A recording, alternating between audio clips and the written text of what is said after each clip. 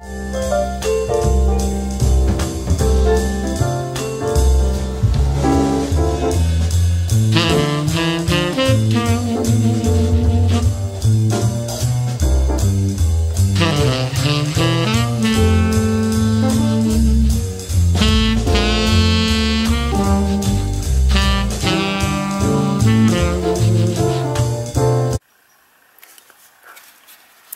hi everyone, this is Petri. Welcome back again. We're having some fun here in the studio. We're actually bringing a painting that we created out in the field. We did a shore painting along the shore. Beautiful beach and some homes here in the distance. And some mountains in the distance.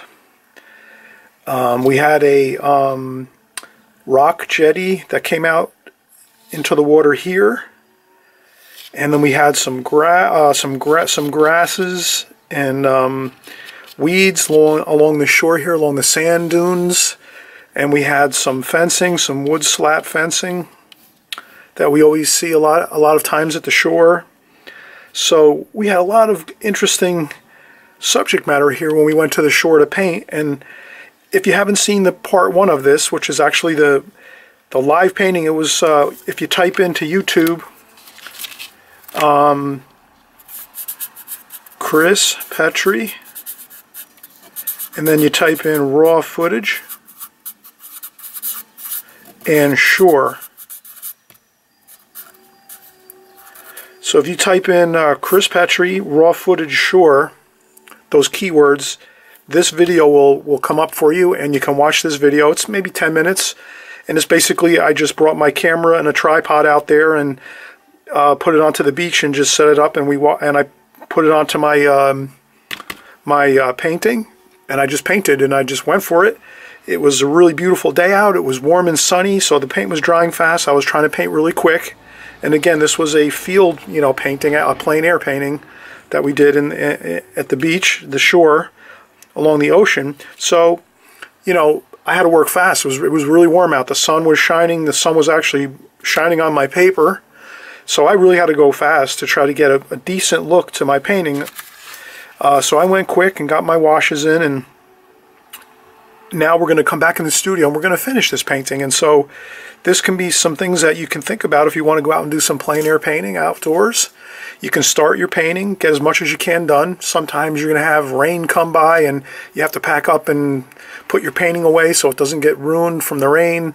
Or maybe the wind really gets really crazy and you have to pack up because it's just too windy to work. Or somebody might come up and say you can't paint here, or you're not allowed to be on this property. I've done that before where I'm out and I didn't know I was in a wrong location and someone told me I had to, leave the premises. So all kinds of things can come up when you're not in the studio, but you're out in the outdoors and painting.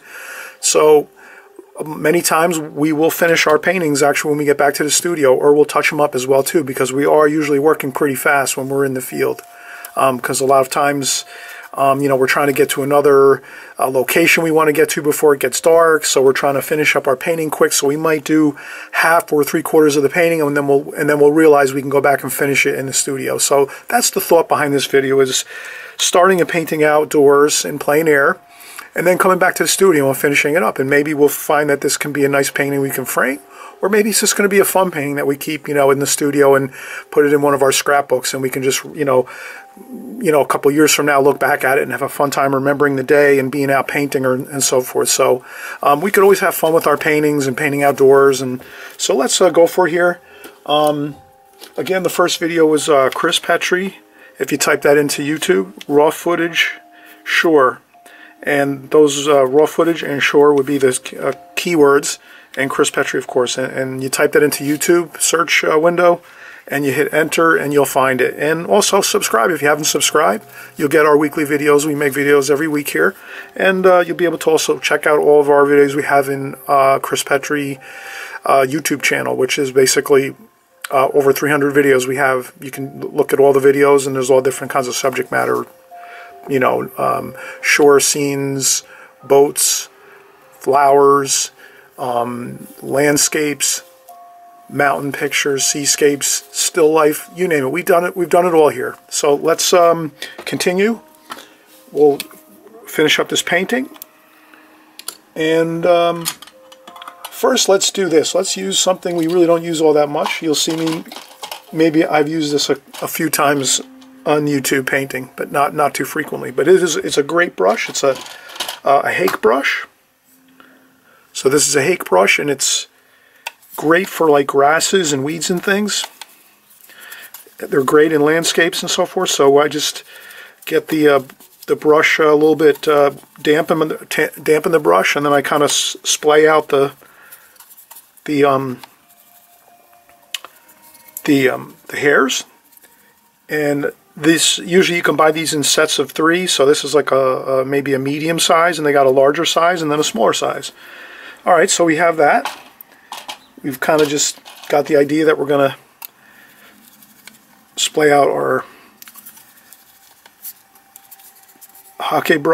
Ron Ranson Hake brush. I got that at Cheap Joe's online, or Cheap Joe's Art Stuff. And we'll make some burnt umber. I mean, that's olive green, a little bit of sap green, yellow ochre, a little bit of cerulean blue. So let's just get a nice, interesting array of colors just across the palette here. That looks pretty good. Then we'll take the paint, get it into the bristles, and we'll see if we can get some interesting grasses and things. Look at that. Wow, perfect. Let's go with the wind in one direction. So mostly we'll have the brush strokes going to the right.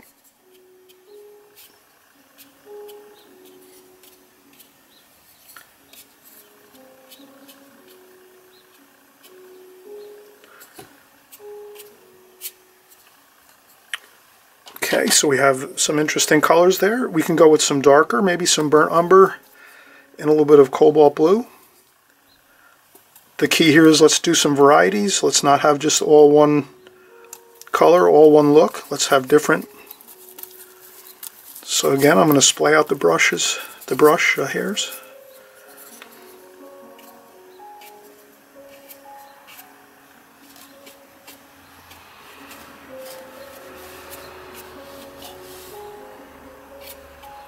Now maybe here I might have had an issue. So I didn't like that there, and I just quickly tried to blot that out.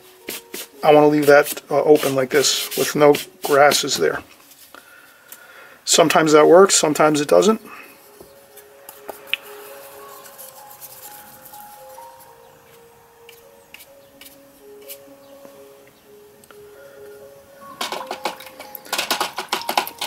And that is looking pretty good. I don't want to go too overboard, just a little bit.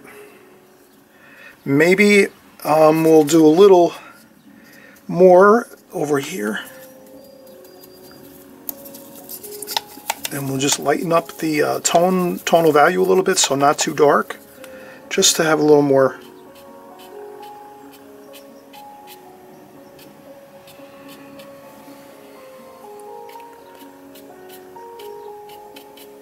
Good. Okay, now we'll pick up and we'll use our round brush. We have our Charles Reed Sable round brush by Escoda. It's a number 8. And let's get in some cerulean blue mixed with a little bit of the other mixture there for a little bit of a grayish color. Green, maybe some green and brown into that cerulean blue.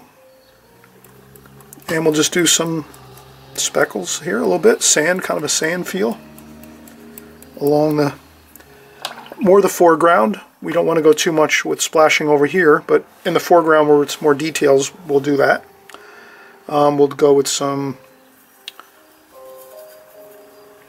Here we'll use some yellow ochre, same thing. A couple more of those. And then maybe for a little more excitement, we'll put in a little bit of that red, cadmium red. Just a little bit of that, not too many of those. Just, you know, those are more really exciting colors. It's a much more striking and vibrant color, the red, so that's going to stand out more. So we would use a little less of that. And then in the yellow, you know, the yellow ochre and the cerulean blue speckles, those we can do a little more of those. So we would go less with the red, cadmium red speckles, spatters. And that's looking fine. Let's do some of the fence slats here. So that we're going to use burnt sienna, burnt umber, maybe a little blue, cerulean blue.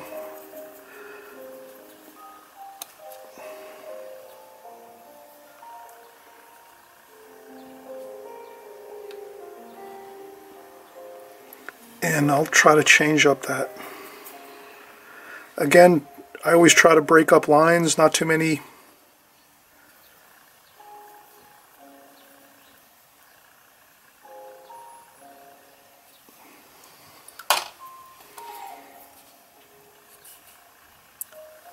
You can also use a tissue to break some lines up. This one's close up, so I think I'm going to do a little more darker. Maybe even some French ultramarine blue.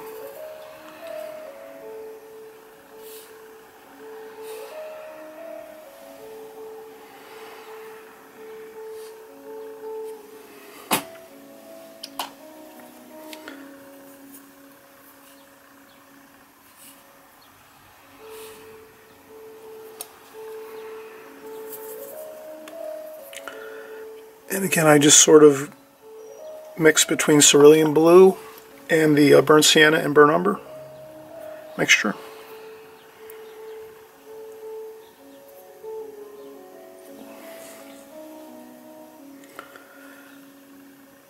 I go straight into the paint.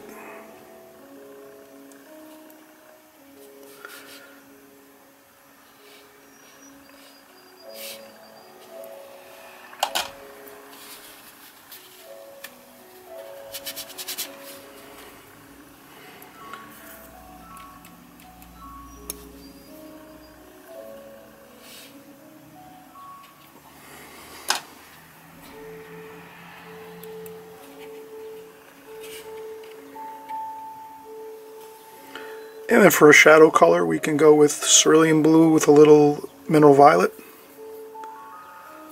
Purplish color here. We can just...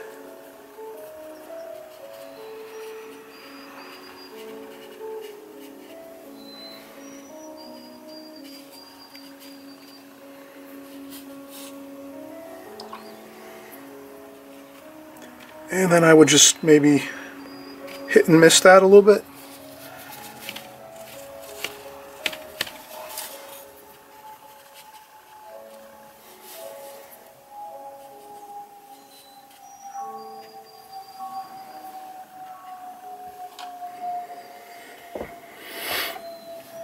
And I make that a little darker, closer.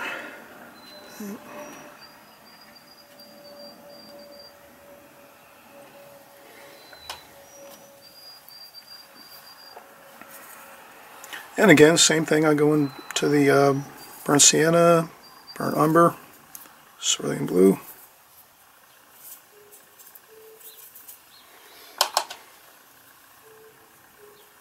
And again, we're having fun here. We're just enjoying ourselves. We're finishing up our painting that we started at the shore when we were out doing some plein air painting and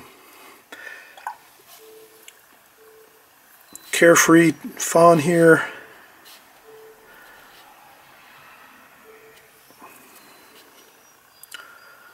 Sometimes the faster we go and the more carefree we go, it looks a little better. It depends on what we're doing. For this kind of painting, this was a fast, really quick painting. So when I'm doing my touch-ups, I want to make it the same way. I don't want to, does that make sense? If I paint this painting outdoors, let's say, and I paint really quickly and fast as I'm out there doing this, if I come back into the studio, I want to get in that same mindset that I did this painting in, and then use those the same type of pace as I paint this. Because if I sit here and go really slow and say, oh, I'm going to take the next 2 hours to do these few details now, you're going to see that it will actually look a lot different. You'll notice that it almost looks like two different paintings. Some of the details look like very tight and not too free-flowing, and then the rest of the painting looks free-flowing, and so that can be a problem to kind of keep an eye on. Whereas if I took my time out in the field painting this, then I'd do the same thing. I'd come back to the studio and really take my time when I'm doing the details and so forth. So I guess I just want to match the pace that I painted the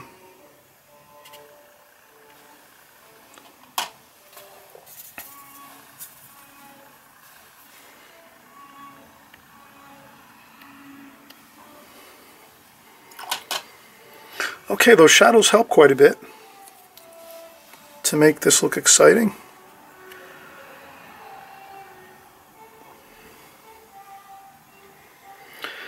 And I'm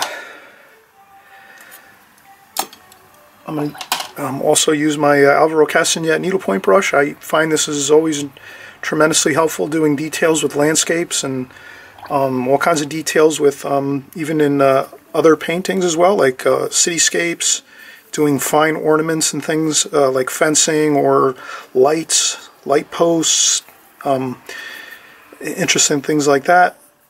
Details with trees and limbs and things. So here we're going to do some quick details on the fence. And that's all we need to do. A couple quick, again in the same feel of the painting originally.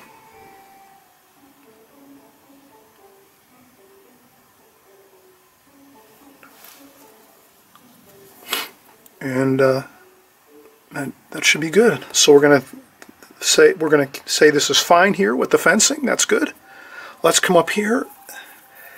We're going to leave this a grayish color. We don't want to go too dark over here, but we're going to put in some of those interesting tree limbs and shapes here. Nothing too incredibly detailed, just a little bit. We had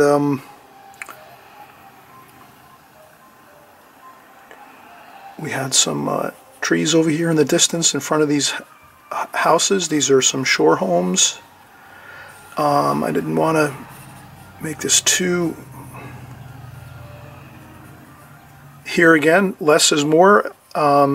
This is a place where we could easily get into big problems by going with too much detail over here. So again, that's good. Maybe just, again, trees are swaying this way.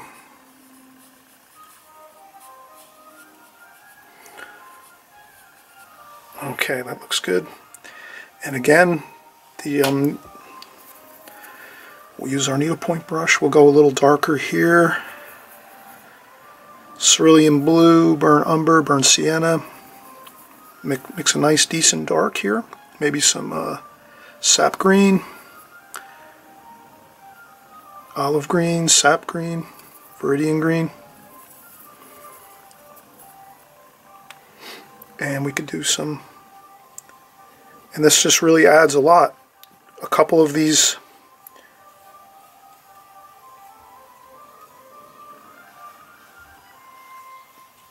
and then we lead the eye into the painting this way with some weeds and grasses and things. We could mix up a different color. That might be good.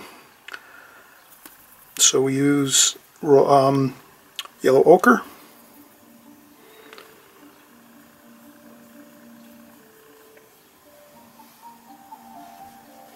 And that's pretty much it. We don't want to do more than that.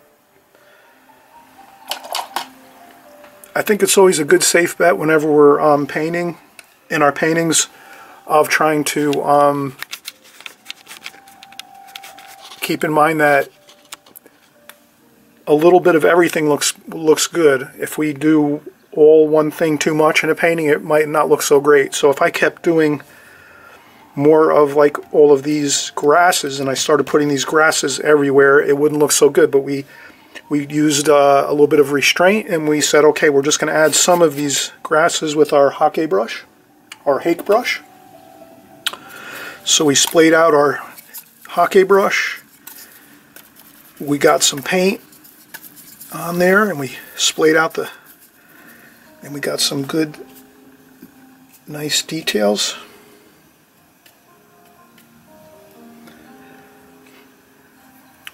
And then we used our needlepoint brush too. A little bit of grasses here, not too much though. Again, just a few here and there. I left this open, and I put not too many grass, weeds and brush and things here, so that you feel like you can walk into the painting like this. So if we blocked it all off with weeds and things over here, then it would feel like we're sort of being blocked from going into this scene. So let's keep this little bit of an opening into the scene this way here, and then we can go through it and look. You know, we can visually we can go in, and we feel invited into here. We come in. There's an opening here. We come through. We look around. We can finish this jetty. This was a dark stone jetty going across here. Let's do that. Okay, so we'll get another round brush. And we'll do some darker darks, but I don't want to go too dark here.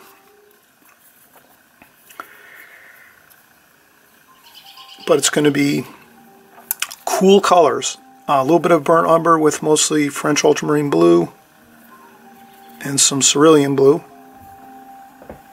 And then we can do the jetty with the rocks. So that's going to be round shapes.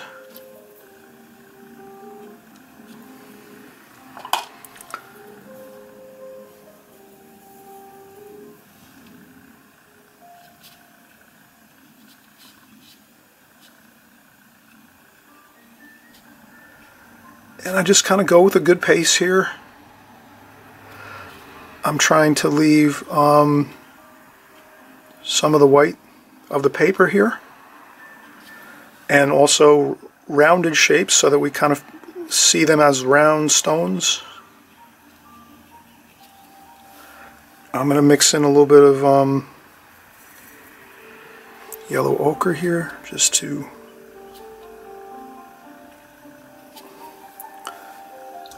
but again, mostly the blue, French ultramarine, cerulean.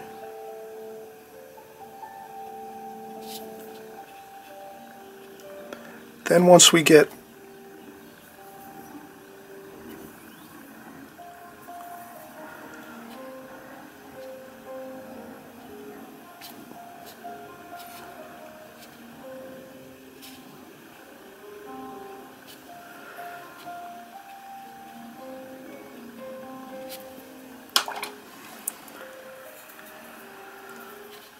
okay, and that's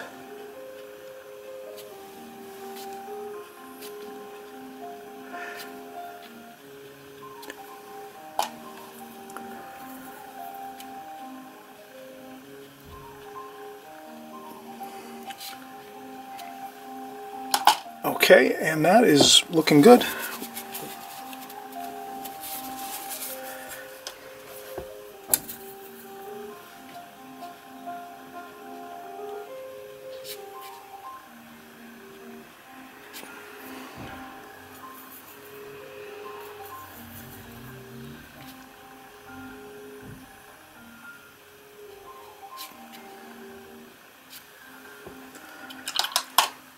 All right, now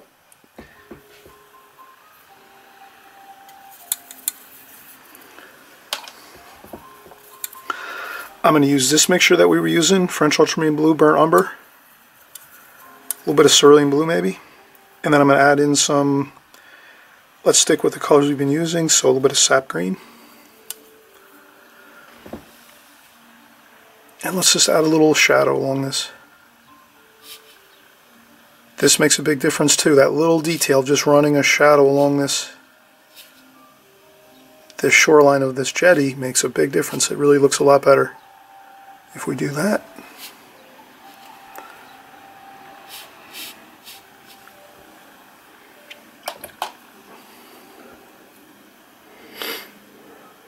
and it's kind of mysterious.